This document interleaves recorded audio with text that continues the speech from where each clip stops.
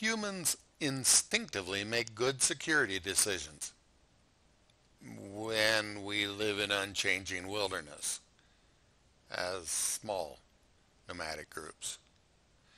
If we grow up in the trees or the tall grass and are surrounded by dangerous predators, our gut feelings tend to keep us alive.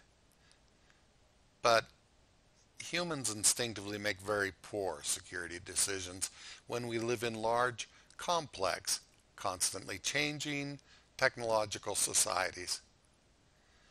As individuals, we have a long list of hardwired, instinctive cognitive biases that hinder modern decision making. We are extremely poor at instinctively evaluating modern risk. Our gut feelings about modern society are usually wrong. We're more influenced by stories than reality. We base our decisions on perceived risk. Our modern perception of risk is very different from actual risk. For example, we consistently fail to properly evaluate situations that lack a human face or a desire to eat us. As bad as our individual instincts are, our group tendencies are even worse. Those that protect us from harm receive immediate benefit if they exaggerate threats. Our leaders are more likely to stay employed if they make poor security decisions. Our political systems benefit from poor security. Modern systems of communication tend to enhance our security failures. Our media teaches us that uncommon and rare things are common and expected.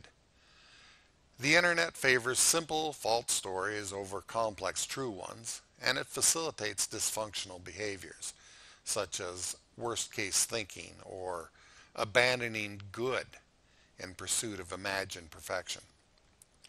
Finally, when we manage to do rational analysis of a situation, it sometimes takes a generation or two before our mental models catch up with reality.